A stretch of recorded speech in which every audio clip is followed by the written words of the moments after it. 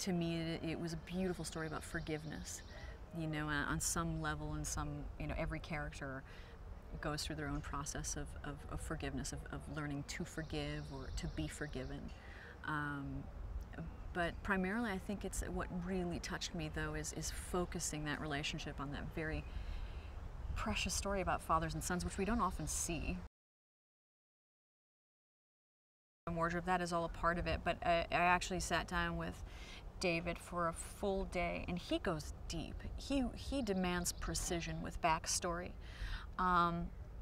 which it's pretty rigorous. He sat down and he had a list of questions that he was bombing my way, and I was just pulling these answers out of thin air, but it was really, really kind of a rigorous interrogation process of who my character is, where she's come from, what her history, what her backstory is, what her parents were like, what Hank and her relationships were like as teenagers, how she dressed, demanding such precision, which inadvertently it helps, and it's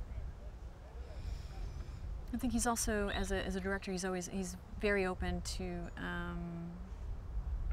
kind of keeping it loose and improvisation, and in that instance, it helps you. That precision really helps you with nuance.